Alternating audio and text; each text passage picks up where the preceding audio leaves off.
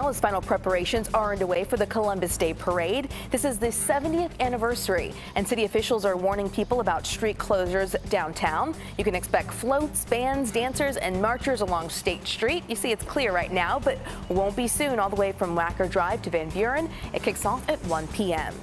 But not everyone is happy about Columbus Day celebrations. There's a group of local leaders and advocates who want to rename this holiday. They're asking the state, Cook County, and the city of Chicago to change Columbus Day to Indigenous Peoples Day. The Indigenous Peoples Day Coalition is planning a gathering at Potawatomi Park. Some high-ranking officials are going to be there, including Cook County Board President Tony Preckwinkle and Congressman Jesus Chuy Garcia.